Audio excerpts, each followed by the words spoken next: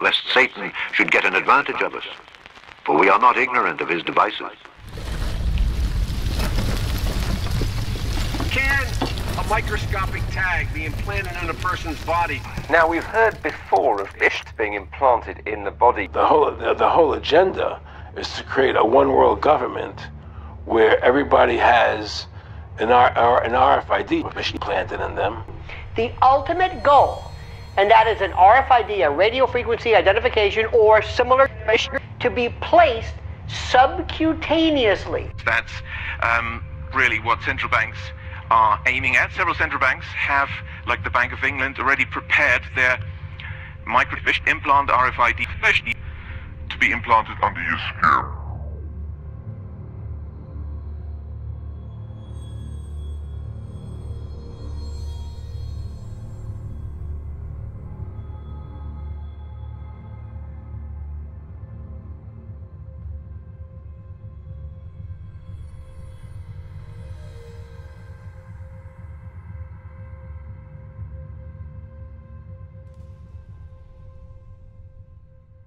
Looking forward, rapid changes are taking place in the global monetary system that may affect the international role of the dollar in the future. Most major economies already have or are in the process of developing instant 24/7 payments. Our own FedNow service will be coming online in 2023.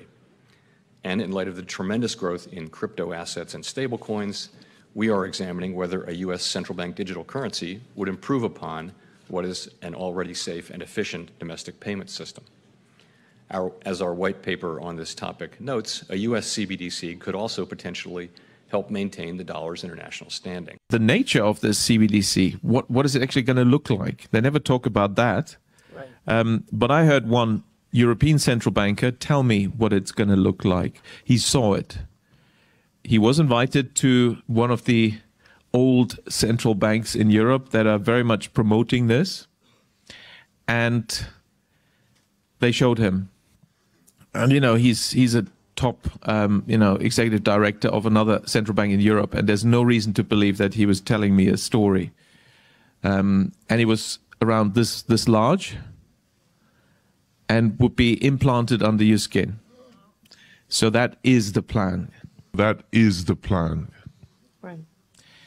And of course, that has other implications on top of what we've mentioned, on top of the control aspects, because that actually enters your body, in my view, violates human dignity, and can be then used for, even in terms of functionality, beyond the monetary and economic transaction purposes. So highly dangerous and definitely something we have to oppose.